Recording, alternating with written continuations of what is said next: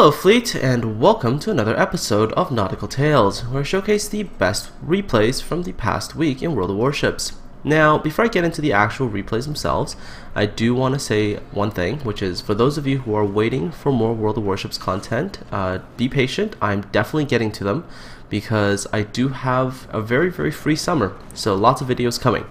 Now, the first replay comes from Slingarian, and Slingarian is playing a Yubari. Now, for those of you who know me, the Yubari is one of those ships that I just don't really like. For me, it's a ship that doesn't seem to work, because for me the guns aren't really good enough, the torpedoes aren't good enough, but Slingarian finds a way to play his Yubari. So, as you can see, he's already managed to nuke himself one destroyer with his torpedoes, and he's just super patient with them. Like he's dodging and weaving with his ship, so he's not really taking too many hits. And he's just very patient with his torpedoes, just waiting for the enemy ship to sort of line itself up, and just fires 2 torpedoes at a time. He doesn't fire a lot. You don't see him firing all of his torpedoes at once. He just sort of fires two, and that's his second kill already. So that's pretty impressive, because the Yubari is, like I mentioned earlier, just not a very good ship overall. And I'm sort of impressed by this, because I could never do this in a Yubari ever, no matter how hard I tried. The Yubari never worked for me, but just seems to work. I mean, just look, Sling is just very patiently like 2 torpedoes. Here's another 2 torpedoes. And another 2 torpedoes. And each of these 2 torpedoes are being, sort of shot at different targets. And just look at the patience. Maybe I'm just too impatient with the Yubari. I think that might be one of my big flaws, is I'm just like, oh my god, I gotta get as many torpedoes in the water, try to kill things as fast as possible. But maybe this is the trick with the Yubari, is just, nice and patient. Oh, look at that dodge. Right under the stern of his ship. Yeah.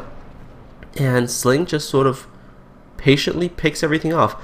At this point, I mean, part of me is wondering why the other team hasn't really focused on shooting at him at all.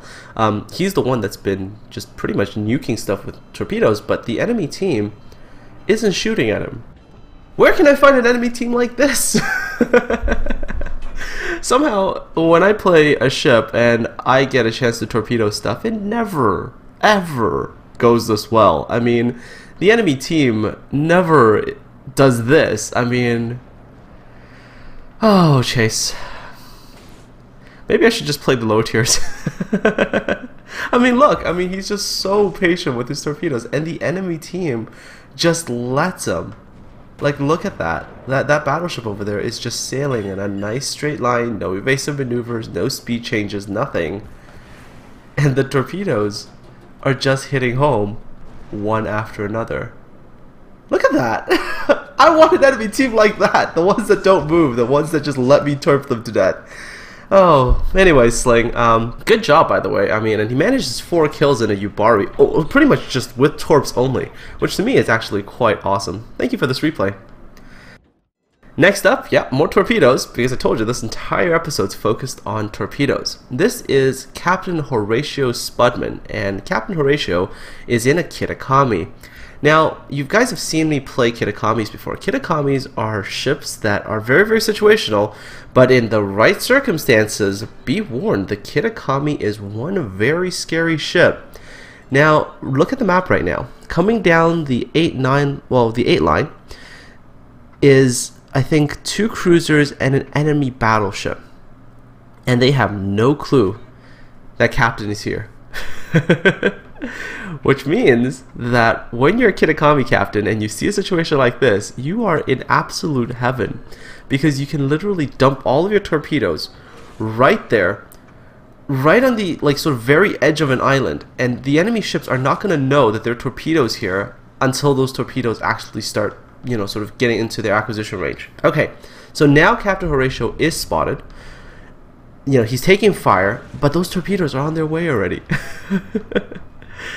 And if you're in a battleship, and I can tell you this, if you're in a battleship and you see that many torpedoes heading towards you, you don't even dodge. You just sit there and go, okay, yep. Throw in the towel, I surrender, done. So he gets one. But those torpedoes carry on, and he's able to actually turn his ship around and throw even more torpedoes at the enemy team. But check this out. This is actually really awesome. I mean, this just Like, this is what happens when a Kitakami gets into sort of optimal position and the enemy team is unaware initially that the Kitakami is there, because they'll just keep taking torpedoes because there's just so many, right? The Kitakami just throws out tons of torpedoes. And if you get the second wave off as well on the other side, ooh, look, there goes the other cruiser. We don't even see where the HP bar is. It's not even spotted. It gets nuked by torpedoes. And then this one gets almost killed by torpedoes. Almost. And Captain Horatio sits there and finishes them off with his guns. So thank you so much for the replay, by the way, Captain. That was awesome. Oh, and by the way, if you guys pay attention to the chat, that battleship captain is so salty after this.